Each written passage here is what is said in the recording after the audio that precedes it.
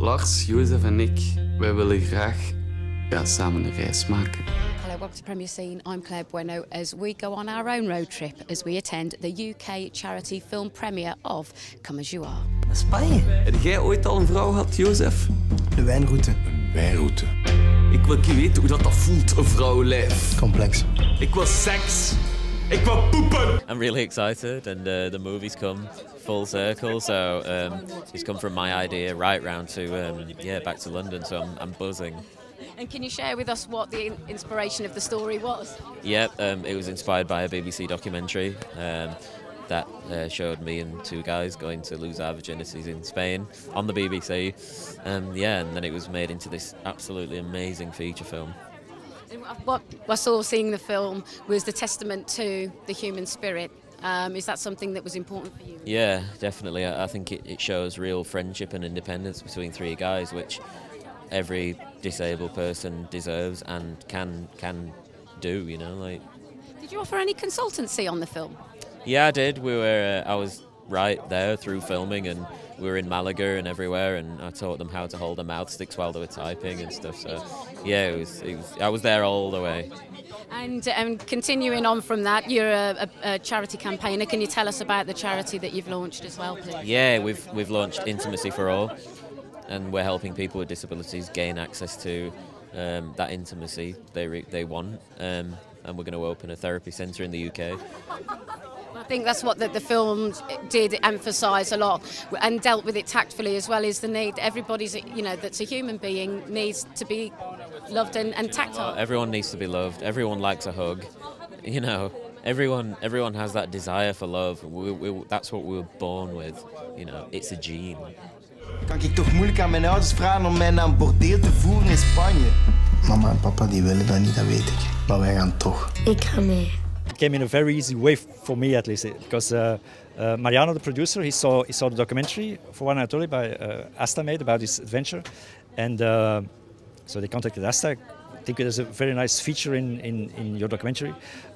Can we do that? And so he trusted these Belgian guys he didn't know before, and so the producer wrote quite an extensive treatment himself, and then he had this good idea to come to me and ask if I wanted to write the screenplay. I say good idea because it was such a beautiful story to be able to write, and so I said, I pretended to hesitate, but of course I immediately wanted to write that story.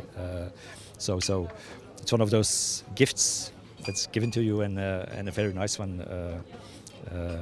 And then I sat down with Joffrey, director Mariano, to see because it's important if you work together. We knew each other, but we never had worked together before. And it's important to know that you want to make the same movie, the same tone, and we agreed almost immediately. And so I started writing, and it was a very, very easy write and very easy to write, and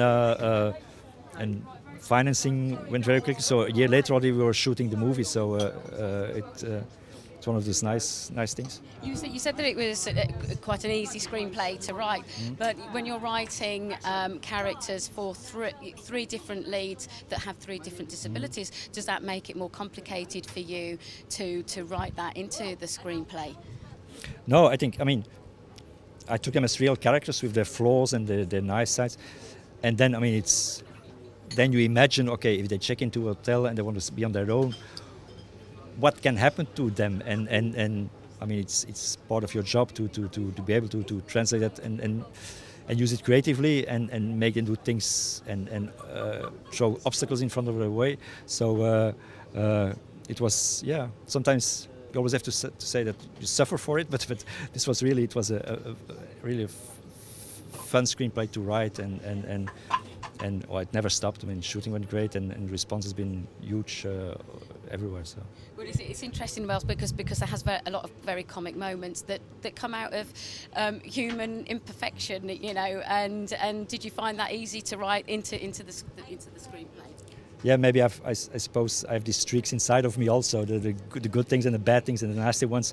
So they must be there somewhere. But it's a genre I like to write, mixing. Not I don't call them comedies because I don't think they're really comedies, but with lots of humor and lots of emotions, and I think I think it's a genre. It's like good coat. I like pulling it on. It's really.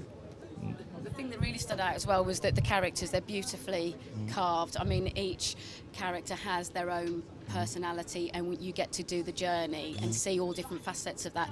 Clearly that was very important to you to make them all three individual people with something to offer. Yeah, because I mean, you put 4 characters in a small van, because that's how they end up to, and of course you choose them as differently as possible because that's what makes them interesting, and we had a nice discussion because when I put those characters in the van in my screenplay, I said, okay, where do you put them? Where do you put each one of them? Because you have to decide that to be able to write. And so, of course, I put Philip, the nasty one, I put him in the back, so he had to shout to the front to Claude, who's driving the van in the front, and Lars in any way is taking in the middle position, also between the two others, literally, and Jozef is in the front, he's closest to Claude, but he doesn't see her. So that's I mean, that was just fun to position them also in that very practical way in the van, and paid off. So. Is het Claude? Ja, dat is Claude. Hij is een vrouw. Kunnen wij toch niet naar een hoekot gaan met een vrouw? Hij is weg. We zijn vertrokken. The script was brilliant. Pierre did a great job writing all-round characters all the way. But he gave us the space together with the director to really get around the table and work on this small details. So it was, I mean, the playing these characters is really thanks to the team that supported us, because we had this space. We received it from the screenwriter and the director. So yeah, that's how we got to it. And for me, at the heart of the film is this struggle for independence, and I think it showed as well the testament of the human spirit. And I think by seeing the disabilities of these people and seeing that they're just the same as any other teenager that needs to be free and liberated. Did you feel that as well from the story? Yeah, but the thing is the losing your virginity, it's something a lot of people take for granted, but it's not that easy for everyone, not for disabled people, but also for not disabled people. And I think the movie, the characters are really transparent, and you can really see why and how they want to achieve their goal. And yeah. That's well, I suppose you're able-bodied or disabled, we still need to connect as human beings. Yeah, well, it's not a story about disabilities. I think it's a story about possibilities, and I think it's a story about friendship and love. And we didn't approach the characters any other way that we would have done with non-disabled characters. So it was a gift given to us, and hopefully, when you watch them, you're not watching disabled people. You're just watching people of flesh and blood. And you mentioned friendship as well in the film. You two really do bounce off each other very well. Your characters, don't you? And provide a lot of the comedy, don't you, in the film?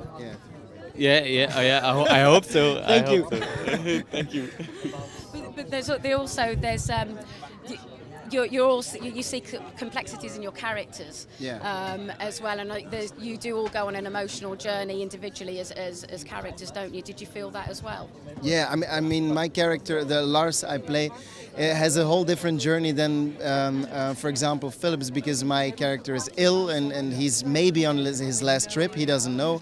He has cancer. So it was, we all had our own backgrounds and own research to do. So it's these 3 different lives. Well, 4 actually, because the driver is also intermingled with. But it was. Yeah, I think it's what makes the movie rich. It's to see these 3 characters evolving around each other. And with regards to working with the director, were you more reliant on him to his judgment really on how you're portraying the character? Really, but not. Yeah, he was really important, but also we asked a lot to each other, because at the beginning we were really afraid if as an actor, if you don't pull it off, you can shoot yourself. It's like driving a motorcycle. If you don't get it off, you die. People won't forgive you No. playing this badly. They will never. So the director was a really big help, and we asked each other all the time. You're like, do you believe this? Is this genuine? Is this real? Is this fresh? So, but the director did a fantastic job with him. Yeah, it was our first time first time working with him. Voyage.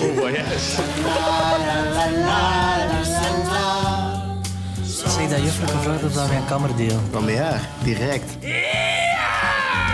You play the character of Jozef, Yes. who's blind. For me, or partially blind. For me, in the film, he sees more than everybody else around him. Yeah, that's not nice thing. That's true. But also, for me, he's a bit in his own world where it's nicer and he's such Innocence. Yeah, he's Naivety. a bit of naivety. Yeah, a lot of naivety. But compared with the other two guys who kind of they bounce off each other a lot, and in some respects are a little immature. You seem to add the maturity and the stability between the three of them. Would you agree with that? Yeah, it's true. He's a bit older too. No, it's true. He's a bit. He how do you say it? He makes it a bit. It makes a bit of balance in the whole thing. I think without Jozef, they would be after one day they would be at home. That's very true, actually. Yeah. And when, as you as an actor, when you first read the script and the part, what was it? What was the heart of him playing Jozef for you that you wanted to do?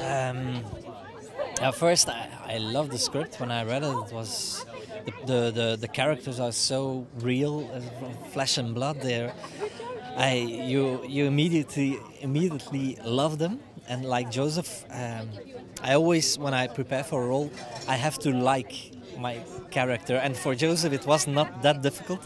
But I have to love them, even if I play a bad guy, or I have to have sympathy for them. And for Jozef, that was easy. He's such a nice guy, but I don't know if you have seen the documentary it's based on. No. Well, in the documentary there is also someone who is partially sighted, Lee, and there were a lot of things that I liked about him.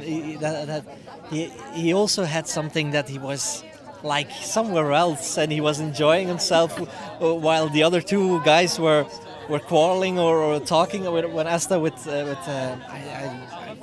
can't remember the other Lee and sorry. It has been a long time ago that I saw it. That he was always there, and I'm okay. I like it here. I'm on holiday, and it was always in good form. And you're obviously dealing with somebody where you've got to physically transform as an actor.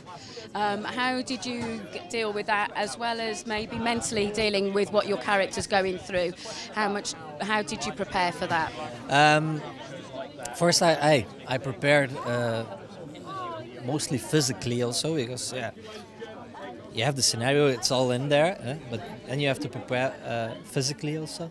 And I looked a lot at the documentary to Lee, how he was walking around with a stick. He was really straight. What he does with his eyes when he sits down. How does he sit down? That he first touches, looks for the chair. Where can I sit?